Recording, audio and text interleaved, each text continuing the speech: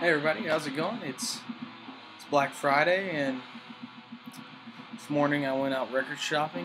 I got quite a bit of stuff, but a lot of the stuff I won't get till Christmas because I bought it for my parents to give to me for Christmas. But I kept 3 of the things I bought, so I'm going to show those. So I went to my local record store and found some stuff I've been wanting for a while, so I just bought it. So the first thing is the Lizard, King Crimson's Lizard 200-gram reissue, and it is very nice, very thick vinyl.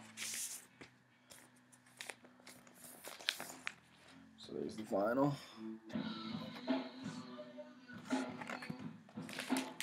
And it came with the digital download, which I used since I do not have this one on CD.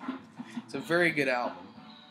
There's the card with the digital download, and it's a really rare photo of the band. Then I also got one of the Incubus. They reissued all the Incubus albums on vinyl because they never were on vinyl.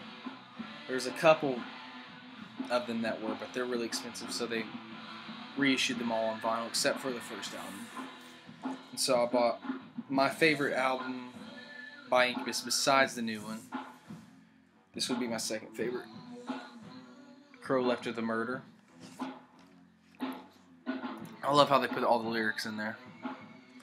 This is 180 gram as well. And it's numbered. It's 1294. That's what number mine is. And it's a double album. So that was cool. And I also picked up this. I've been wanting this a really long time. They had this. It was on sale. A couple dollars off, so I bought it. It's Isis Temporal. It's the compilation with a bunch of unreleased stuff. It's a triple disc. It's got a lot of stuff on it. I really like the album artwork on this. Really nice. And it came with the DVD as well. So there's the DVD. And then a little download card. And I already have redeemed that as well. So that's all I got. I'll show you guys what I got. The other stuff I got for Christmas. So see you guys later.